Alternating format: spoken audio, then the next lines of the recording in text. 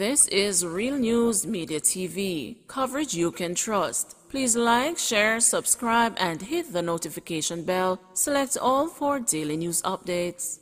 Good morning, my Real News Media TV family. Thank you so much for tuning in this morning, and I'm wishing for everyone a wonderful and a productive day. And in the news this morning for February 20, 2023, man charged after allegedly stealing phone $450,000 chain in Hanover. A man has been charged after he reportedly broke into a home in Negril, Hanover, and held up its occupants before making off with over $450,000 worth of goods on Wednesday, February 15. Charged with robbery with violence, housebreaking, and larceny is 34-year-old Tyrone Parker of Esher District in Lucy, Hanover. Reports are that about 12 p.m., Parker went to a home and forcibly opened a window at the front of the house, entered and held up a man and a woman who were inside. He then allegedly stole an iPhone and a gold chain valued at $450,000 before leaving. The incident was reported to the police. On Saturday, about 2:45 p.m., Parker was apprehended by the Negril police and later charged following an interview in the presence of his attorney. His court date is being finalized. Westmoreland construction worker charged for allegedly assaulting man at home. Detectives assigned to the Westmoreland Police Division have charged a construction worker after he reportedly hit a man in the head with a gun in Venture District, Betheltown in the parish on Monday, February 5. Charged with possession of illegal firearm, assault at common law, and assault occasioning bodily harm is 52-year-old Donovan Porter, otherwise called Danny Porter, of Venture District in Betheltown. Reports are that about 7 a.m., Porter, armed with a firearm, went to a man's home and pointed the weapon at him. He then reportedly used the firearm to hit the man in his head, causing pain. The man, in fear of his life, ran and managed to escape and reported the assault to the police. Porter was apprehended on Friday, February 17, about 7:45 p.m., during a police operation at Betheltown Square in the parish and charged following an interview in the presence of his attorney. His court dates are being finalized. UWI to investigate the cause of student protest. A protest Sunday evening involving dozens of students living on the Mona campus of the University of the West Indies has ended. I've been advised that with the intervention of the Mona police and the campus security, everybody has dispersed. The protest is over for tonight. Tomorrow we'll try and find out what happened and get to the bottom of it, said campus registrar Dr. Donovan Stanberry. Details of the cause remain unclear, but the students called for the removal of Dr. Nadine Spence, the Student Services and Development Manager for Mary C. Cole Hall, and all female residents. It's understood that the protest was triggered by an incident at a sporting event earlier on Sunday. Many of the protesters were from Mary C. Cole Hall and all-male residents at Chancellor Hall. It was not immediately clear whether there were any injuries or damage to the university property arising from the protest that went on for more than an hour and ended sometime after 9 p.m. The protest comes amid reports that Spence is due to be appointed the interim head of Jamaica's Child Protection at the Family Services Agency. Police and the FID say FBI involved in wider SSL probe. The Jamaica Constabulary Force and the Financial Investigations Division are seeking to put an end to suggestions that the Federal Bureau of Investigation has not been brought in to help probe the massive fraud at the Stocks and the Securities Limited. Opposition spokesman on finance Julian Robinson had questioned whether the FBI was in fact involved in the investigation, as had been announced by Finance Minister Dr. Nigel Clark, following statements by the head of the Counterterrorism and Organized Crime Investigation Branch on Friday. CTOC head Assistant Commissioner of Police Anthony McLaughlin had stated that local law enforcement had the capacity to conduct the investigation and did not need the assistance of the FBI at this time. However, in a statement issued to the media on Sunday, the JCF and FID said McLaughlin was referring specifically to the local aspects of the fraud squad investigation that led to the initial charges against the accused in the case, Jean and Panton, and not to the wider dimensions of the SSL probe.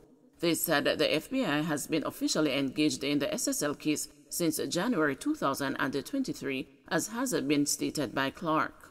"We apologize for any misunderstanding that may have been caused in this matter. It has been outlined in previous joint releases by FID and the CTOC that this case is a complex one because of the length of time, the number of transactions, and the number of accounts involved," the media statement said. It added, "We are already seeing the benefit of engaging and involving the FBI as the extent of the case becomes clearer. There are elements of the case that cross into other jurisdictions and elements that will require detailed forensic auditing." The law enforcement entities said all investigative steps are being taken and all tools and regulatory protocols are being applied to this case.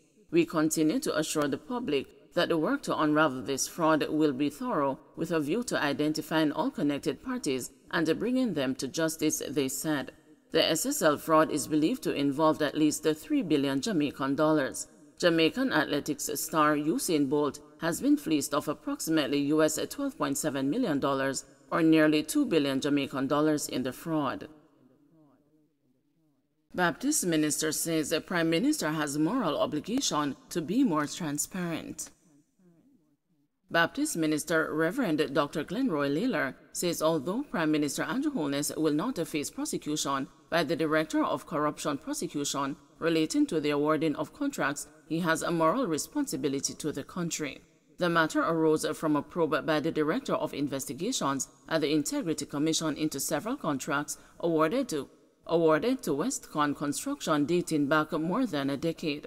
The investigator found a sufficient cause for concern in the matter. However, the Director of Corruption Prosecution ruled against the proceeding with charges in the case.